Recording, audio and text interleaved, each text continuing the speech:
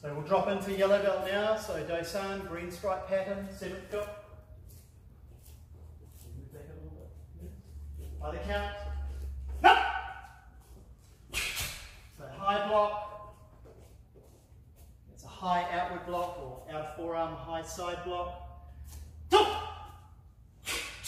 Good. So from this position here, we've got that classic capital D shape. So we'll go down, we'll rock forward, come up, and then we'll execute as we drop down. So we get that kind of capital D shape.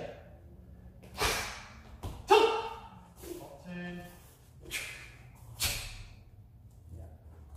Thumb. And we push this. Good. Sit. No. Good. Go. Good. So from there too. So we do our thrust, we pivot, balls of our feet, and as we turn, the cross will be from in front of the rib cage. So remember, walking stance in front of the rib cage for a back fist, and also X stance in front of the rib cage. So we'll separate just slightly, the hands are just slightly separated to deliver the back fist.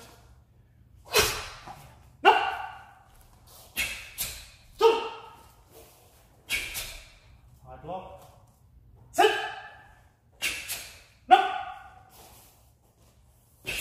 Two. Sit. Good.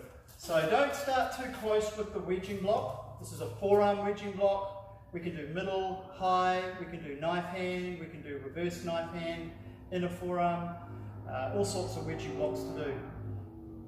Curtis, you want to angle yourself more towards me? Yeah. So head out roughly on a 45-degree angle. These wedging blocks are high, so don't start too close because then you tend to push the block rather than send the block outwards. So when we're crossing and we're coming in, we need to go outwards, okay, rather than forwards. So maintain your wedging block. You do your middle kick, which is solar plexus height with this pattern.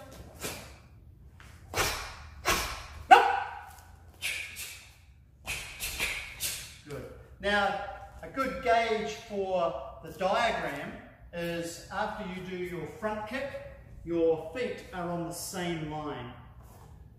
Okay, so here. So both Curtis's feet are on a straight line. And Nathan, you can see his left foot is currently on where the mats join, but his right foot is slightly forward, so he needs to come back a little bit. So now both feet are on the same line, even though you're performing your walking stance on an angle. No! Good, so not too far. More towards me. A little bit further over. Keep going, keep going. Good. So after your front kick, your left foot will be somewhere here. No! Good, so move it back a little bit. Yeah, so you can see Nathan's feet now are on the same line, and the same with Curtis. So that's something to play around with when you're practicing at home. Good. Pull back on the hip. Square up now for our rising block. No! Full facing. Sit. Down, up, down. Good. No! Arc the foot. Good. It's got a name. Do San Tul. Own time, so move back a little bit. We'll go back to here. So if you find yourself off your starting spot, chances are it's something to do with the angles of these and also where you're stepping after your front kicks. Shin chop!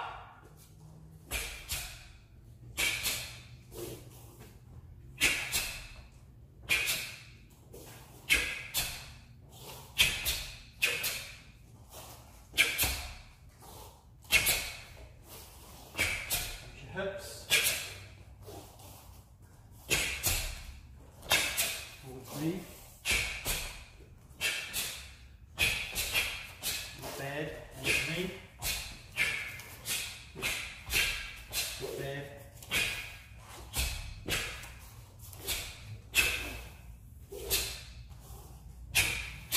Do San. And pull.